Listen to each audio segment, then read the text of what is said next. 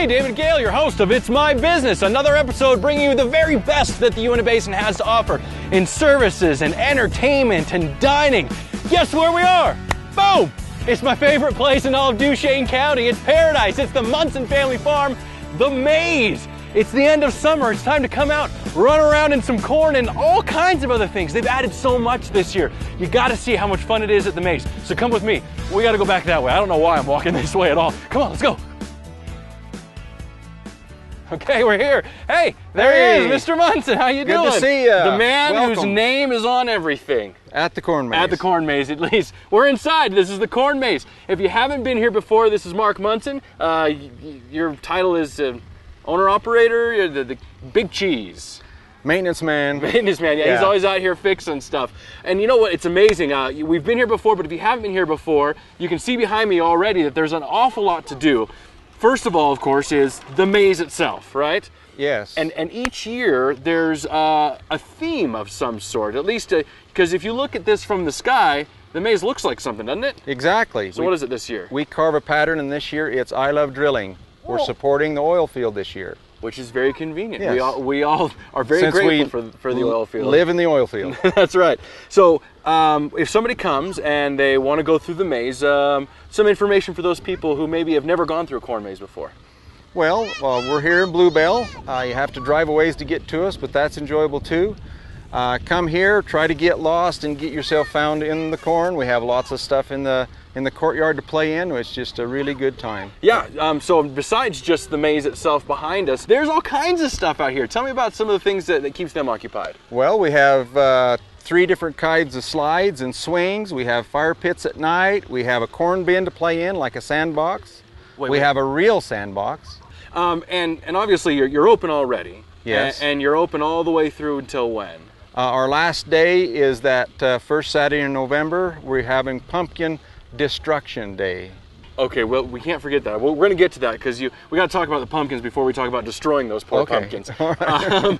But you've got the maze all day long, and you've got the stuff for the kids to do. My kids, they love that corn pit. It's just nothing but like a little shed full of corn. Right? And it's amazing how much fun they can have just throwing corn around. Throwing corn. You'll clean it out of their pants for weeks. That's right, in their ears and their hair. And then there's also a miniature maze just for the kids. Yes, made out of large straw bales, and it's got a big slide that comes out when they find their way through. And if they can't, then as an adult, you can easily just walk up on top of the bales on the ground and go, there you are, right there. Get out of here. Last time I was here, I searched around. My kids were hiding in a little crevice between a couple of bales, and they didn't want to leave. Now, when it gets closer to, maybe not even when it gets closer, but you have a kind of a spooky time that happens in the maze as well, right? When does that start happening? Exactly. That starts on the 11th of October. Okay. We have 3 trails in the maze, and at that time we open the haunted trail. So they can do the other 2 trails that are not haunted anytime. Okay. But on the 11th of October, we open the haunted trail called the Creep Farm. Creep Farm. Yes. And is this for the faint of heart? I mean, do you restrict ages at all? We don't restrict ages. We try to back off when the little kids come. We leave that up to the parents. You do have live people in there. We have live people in there. Who their sole job is to scare you. Is to scare you. So if you don't like getting scared, don't take the creep trail. But you know, if you're on a date or something, guys. Yeah, it's a great place. It's a great place to take a date. To take a date. Guaranteed you'll get hugged. You guys keep adding new stuff every year. Every time I come out, there's always something new and fun to do. Yes. What do you got this year for us? We got the Boo Barn. The Boo Barn. And its friends. The Boo Barn and its friends? And its friends, yes. Oh, the barn has friends. It's a small haunt that's open all the time. The maze is open. Oh, so it's open right now? It's open right now, and you can go through it right now. Can we do that right now? We can do that right now. I don't know how well we can see inside of something called a Boo Barn. I imagine it's kind of dark. It's dark. Well, let's go check it out. We'll go check it out. All right, hey, let's go see the Boo Barn. It sounds friendly enough. Sure. I'll try to not be too scared. It's not the Creep Farm. It's not the Creep Trail. It's just the Boo Barn. All right, let's go check out the Boo Barn.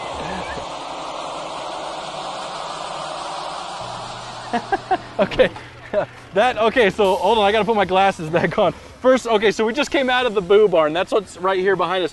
What a trip that is. It's such a simple concept, but it's amazing. First of all, don't wear your glasses in there because it's almost completely pitch black.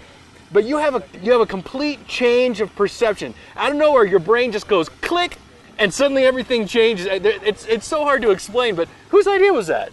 Well, that's an old idea. It's called a vortex spinning tunnel. Okay. You can see them on YouTube all the time. Yeah. We saw them back east. We saw them on YouTube. We decided to build one. So you can walk through a vortex spinning tunnel at the corn maze. I've never seen one that's that effective at tricking your mind as to what's going on. It is a trip. You got to try this out. And then on the other side of it, you continue on. There's more stuff to see. Yes, there's more things in the Boo Barn area than just that. So this isn't necessarily part of the creepy trail. This is aside from that. This is aside from that. This is already going. You can come see this anytime. This is already going. Every hour we're open, it will be open. And what because we haven't reached this point yet, what are your typical hours during the day? During the day, we're Thursday and Friday. Okay. We're open from 5 until 9. We give the last ticket out at 9 o'clock. All right. And Saturdays, 11 a.m. to 10 p.m. And this is going to go all the way through till the beginning of November. Yes. And October 11th is when we start the haunted trail. The haunted trail. The Creep Farm. Now I know that my kids, they love this. They actually came with me today because they've already been here once. They came with their school. Yes. You're doing some education as well. What's going on with that? You bet. All the kids in the basin can come to the corn maze with their school and have a field day. We call it the classroom in the corn. Oh yeah? This year we're teaching them how corn is grown. Okay. And some of the things we use corn for.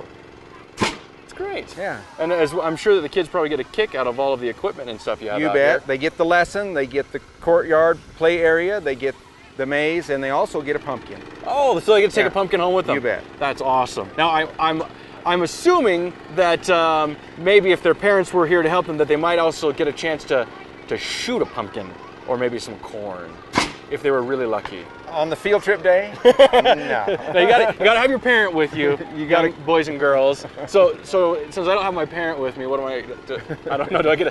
Do you feel comfortable with the idea of me using heavy pumpkin artillery?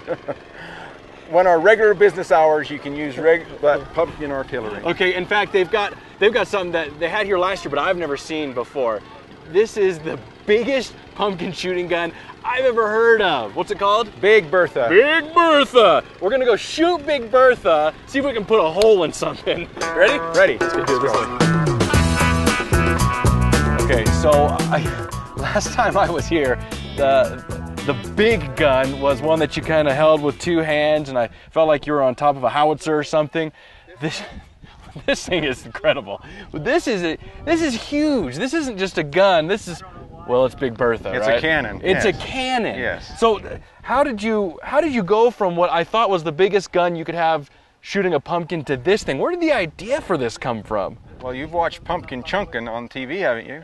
Pumpkin chunkin'? Yeah, pumpkin chunkin'. I've never heard of it. There's competitions back east. Okay. For distance and accuracy. All right. This is a baby from what they've got. Are you kidding? Yeah, there's some with 24-foot long barrels. What's this have? This has got a 16-foot long barrel. Shoots an 8-inch pumpkin. So do you have to find just the right size pumpkin? Yeah, we have to find the right projectile to fit the barrel. And then I noticed earlier that you were shoving some straw in there as well. Yeah, we have What's to that put for? wadding, just like the real cannon. Just like a real cannon. You have to put wadding in. And this tank, how much This is a 500-gallon propane tank. We fill it full of compressed air. Okay. Then we release the compressed air with this butterfly valve. That's what this into this the barrel. thing is Yeah. right here. Mm-hmm. How much pressure do you think? 35 psi. 35. That's all it takes. Yeah. That's all it is. Does it release all of that all at of once? So I know the other ones you have and you can pay to use it. Is this more of just a showpiece? This is then? exhibition. Yeah. Okay. So on the other end of this amazing barrel, we've got somebody's old house. We're going to try to shoot that camper. We've only shot one shot this year, so we missed to the right. So we've adjusted for windage. This is only the second shot. This is the second shot this year. And we do have a little bit of wind. Looks like we come from the east here. Hopefully we've got it right and we'll hit the camper. How often are you shooting it off? We'll shoot it every hour while we're open in the daylight. So if you're coming to see the maze, make sure that you get through it before the hour is up so that you can watch this shoot off. Please request. If you haven't seen it shot, request and we'll shoot it. And of course, I'm not pulling this trigger because I don't want to see what happens if I do it wrong. Are you ready for this? We're ready for this. I want to see it hit and blow up. Okay, let's shoot this thing. Yeah, I think I'm ready. 3, 2, 1. Oh! Did it go in the door? I think it did. Okay, that was pretty fun shooting that big old cannon. Yeah. I can't believe how much power is behind that thing. 35 PSI? Only 35 PSI, but it's the air inside the tank released all at once that gives it the energy. We just kept going. That's incredible. And of course, you got to get those pumpkins from somewhere. You have your own pumpkin patch. We have our own pumpkin patch, and 2 acres. And that's like across the street a little way. So how do we get there? You get there on the pumpkin wagon. You get to take yourself a little pumpkin wagon ride. Yeah, you get on the wagon, you go down and pick your pumpkin, then bring it back. And you can get your pumpkins for the season fresh. You just pick it right there, right? Pick it from the vine. And you've got a ton of pumpkins. I mean, because you're using them as ammunition, you're selling them as obviously the season pumpkin for your family, and then at the end of the season, you say that typically you have a lot left over still. We have a lot left over. So what do you usually do with them? Usually we feed them to cows. Okay. But this year we're going to do something else. What's that? Pumpkin destruction. Do you have that trademarked? You should. Maybe we should. TM, pumpkin destruction. That sounds like you're going to destroy some pumpkins. Yes. Are you going to do it in any unique way? Yes, we are. We're going to have a big air compressor, so we'll shoot Big Bertha like a lot. Just pumpkin after pumpkin. Yes. And we got 15 to 20 airplanes coming. Wait, hold on, airplanes? Airplanes. That's going to drop pumpkins out of the sky trying to hit a target.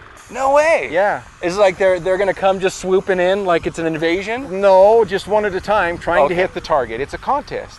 All right, for the pilots? For the pilots. And we can come out here and watch pilots drop pumpkins? Yeah. Oh my goodness, there's just so much to do here. So you can come right now and enjoy the maze, and enjoy the Boo Barn, go get your pumpkins, shoot some stuff up. When it gets to October 11th, come back, come to the haunt, bring your date, get a little scared, and then at the end of the season, first weekend in November, then Saturday, you come back and watch planes drop pumpkins from the sky. Yes. And to top it all off, go get yourself some nice grub. Yeah, they've got good food here. Thank you so much, sir. This has been a hoot. You know what? If only we had some real horses so we could be like, we'll see you next time. So we'll see you next time right here on VTV. It's my business. Take care.